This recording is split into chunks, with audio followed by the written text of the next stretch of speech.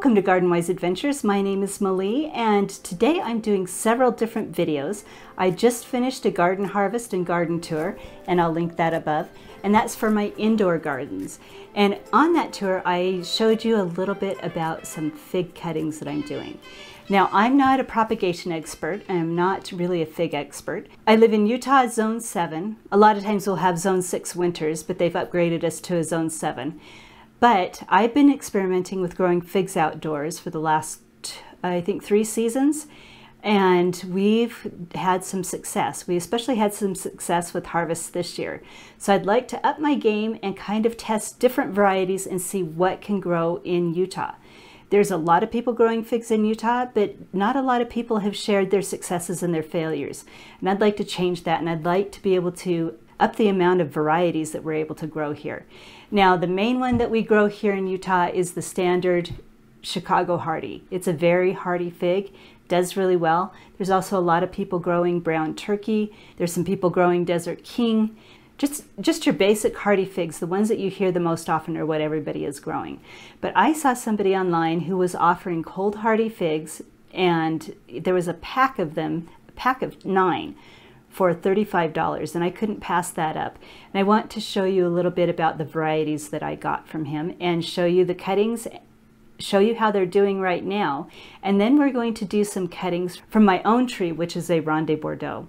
Now, the bucket that I'm growing the figs in is a little too heavy to carry, so I'm going to get you down on that level and show you what we have. Now, these are my fig cuttings. I'm really excited about them. These were planted on the 29th of October. This was just a couple of weeks ago. Right now it is mid-November, and we're already getting some success. If you can see, there is some buds coming up. And when I gently wiggle the cuttings, they're definitely rooted in. The only one that's not rooted in is this one, and I think this one is a Desert King. So let me show you the cuttings that I have, and we'll go over a little bit about how we've rooted them and why we've done what we've done. So this fig right here is actually a Ronde Bordeaux that I did. Pardon my writing, my handwriting is horrible. I've had several hand surgeries and they just don't function normally. But this is a Ronde Bordeaux cutting I took before the tree went dormant. It feels like it's rooted in. There's no green growth happening, but it looks like it's starting to shrivel a little bit. So we'll just wait and see what happens with this fig. So actually, before I go on any further with the varieties, let's talk about the setup. So I watched a ton of videos on how you can get fig cuttings to root, and everybody has different opinions. Everybody has different mixes.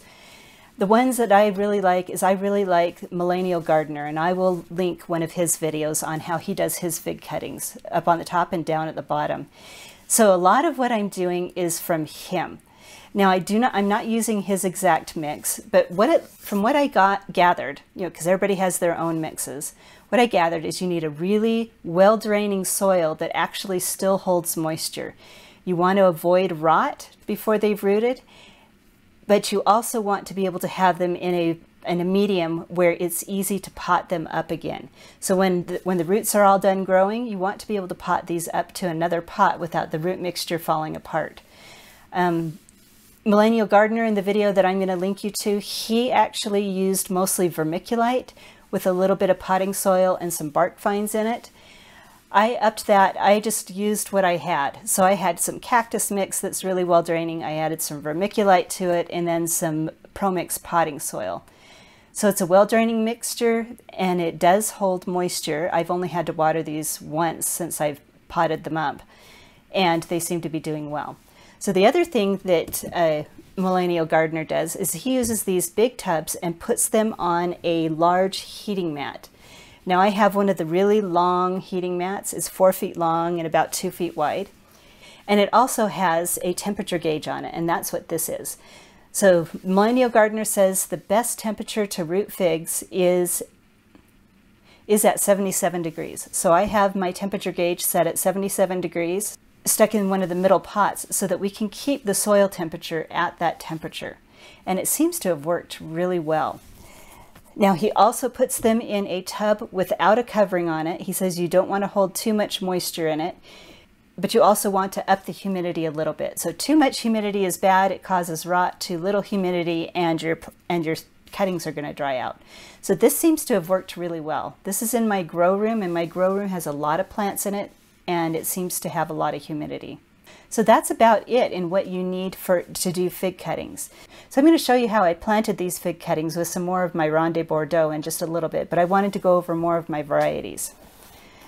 So this one right here, I don't know how cold hardy it is. This was just in the pack. This one's called Thermalito. It's not showing really any signs of new growth, but the buds are starting to swell a little bit, and it feels like it's rooted in there pretty tightly. Thermalito is going to be a green fig, supposedly one of the better tasting figs, but it's also a very rare fig, so there's not a ton of information on it. So I'm keeping this fig, and I'm going to see how it does. The next one over is Al's Sicilian, and there's not a lot of information on this one either, other than it's a Sicilian fig, and it is supposedly cold hardy down to zone 7. Now, I do cover my figs and try to treat them as if we're going to have a zone 5 winter, because I don't want them dying back, because a lot of my figs don't have an early Breba crop, which is the crop that comes out and it forms on old wood.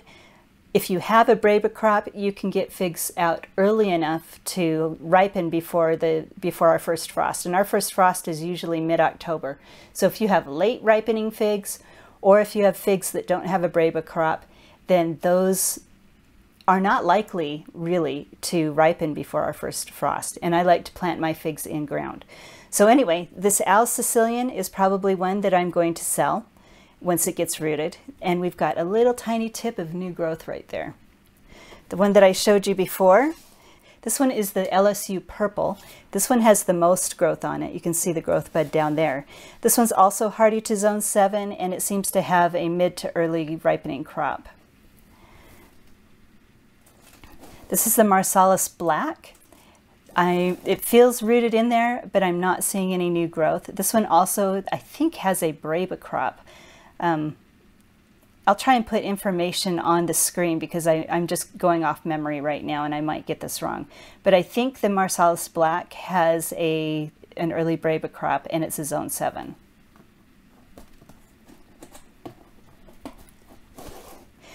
This is a Chicago Hardy. I already have a Chicago Hardy, so I'm going to be selling this.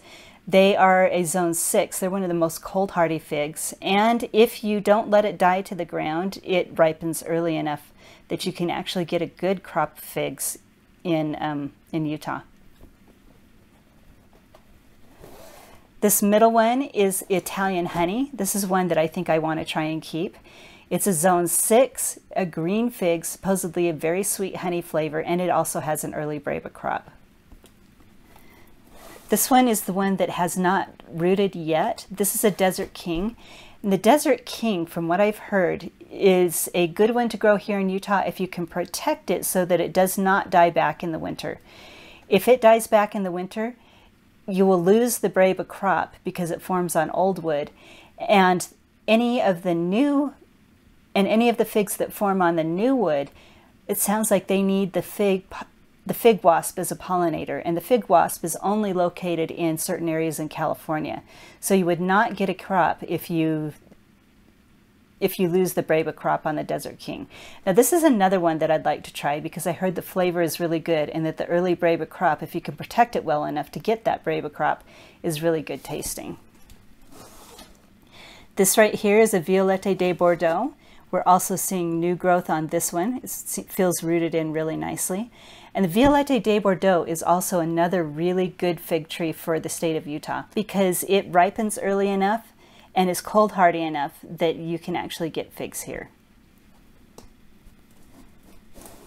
Now this is a Colonel Littman's, and I'll put the name on the screen because I can't remember exactly. Colonel Littman's Black Cross, that's it. Colonel Littman's Black Cross. I'm not seeing any new growth on it, but it feels really well rooted in. This is one that doesn't seem like it's going to be as hardy. It says it's hardy to zone 8, so I don't know how it got in this batch. But I'll probably sell this one to somebody who's, who maybe has a greenhouse or who will like to try and see how well it does. Now we're outside with my Ronde Bordeaux. I wanted to show you my tree really quickly and show you how I chose my cuttings. It's really cold, so we're going to do this really quickly. This is my Ronde Bordeaux. I'm going to leave this one uncovered all winter as a test, just to see how it does. Sorry about the dog barking. But as you can see, we had a ton of figs that did not ripen on this tree. We've gone through several days of freezing cold temperatures. But from what I've heard, now keep in mind, I am not an expert on figs, but what you're looking for is a branch that started to turn brown, and they say that is a lignified branch, and those are supposed to be the branches that are easier to root. Now the one that I chose was not a lignified branch, you know, the earlier one that I showed you.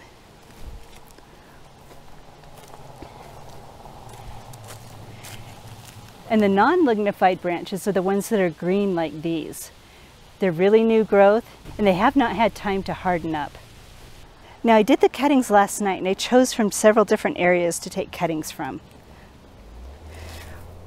One was down here, and as you can see, I cut it and hopefully you can see that I cut it just above a node. You can see where that figlet is, and it's not focusing, but I cut it just above that node. And we did take a cutting from another thicker branch, and we cut that just above this node. So now let's take you back inside and show you how we're going to pot those cuttings up. So now we're back inside. I have several different cuttings that I've made here. I'm only going to show you how to pot these up on one of them because, like I said, my pots are a little bit too heavy to put on the table. And these are not really extremely stable. So having too many of them on the table will probably have me knocking a few of them over and making a mess. So we only need to show you with one. I'm going to show you with this large cutting. Now, as I said, you can do them with any size cutting, almost any time of year, but the best time to do it is when the tree is dormant. A lot of people take their cuttings in the fall. Some of them take their cuttings in the spring, but you can find cuttings either from somebody who grows figs near you, or you can go online and find them online. So, as I said, this is my Ronde Bordeaux. First thing I need to do is mark my cutting. Now I'm actually going to use this silver Sharpie. Now I'm going to try to write legibly, but as I've said, I've had several different hand surgeries, and now my hands are cold. So my handwriting is going to be worse than ever. I have absolutely no grip strength. But I'm going to mark the fig, and I'm also going to look at which area is up and which is down. Now I cut my cuttings flat on the bottom, and you can see these little buds right here. Maybe you can see the little buds right here. They're pointing up. That's the way you know which way you should face your fig. So I'm going to mark it with this. So this is Ronde Bordeaux. So I'm going to do RDB. And just as I thought, it's illegible. But we're going to mark the cutting. And then I'm going to use some duct tape. And on this duct tape, I'm going to write what fig cutting it is and the date that we're putting the cutting in the pot. I think today is the 10th, so we're going to do Ronde Bordeaux. Do you know, I just went and found my black pen. We're just going to do it in black just to make sure. Ronde Bordeaux, the 10th of November. Then we'll stick this on my little tree pot here. These are tree pots that I got from Greenhouse Megastore, and they've worked really beautifully. And you have to buy a tray for them separately, because as I said, these are kind of wobbly and they don't stand up on their own very well. So now what I'm going to do is I'm going to use my little pen. I'm going to make a hole just so that I don't rub off the root stimulator. Now, I like the powdered root stimulators. I've seen a lot of people online use the paint-on kind, the gel kind, but Millennial Gardener says that he actually feels that the gel kind can cause some more rot and it doesn't help as much as it could.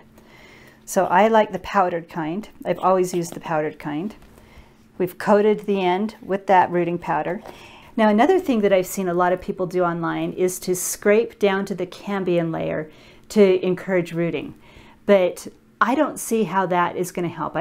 To me, that just opens up area for more rot, and Millennial Gardener seemed to agree with me. In past years, he's scraped his fig cuttings, but this last year he didn't do it, and he said he seemed to have more success. And it was really interesting because he did show fig cuttings that he had scraped, and the roots don't form near the scraped areas. So anyway, I'm not going to scrape my fig cuttings. I didn't scrape any of the ones that I started before, and it looks like I'm getting a good percentage of them rooting. So we're just going to go with what worked previously. We're going to stick that down so that there's at least 2 of the nodes covered. And then I'm just going to water it in once. And the only reason I'm going to water it in is just to make sure that the soil is packed down there and there's not any holes around the roots. So that's how I rooted my past fig cuttings, and that's how I'm going to root the rest of these.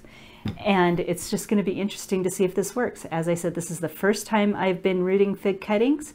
So I'd love to hear if you've tried rooting any fig cuttings and if you've had any success and what methods you use that are successful for you. So I hope my videos are helpful to you. I hope you like, subscribe, share them with your friends, and go have a wonderful garden adventure.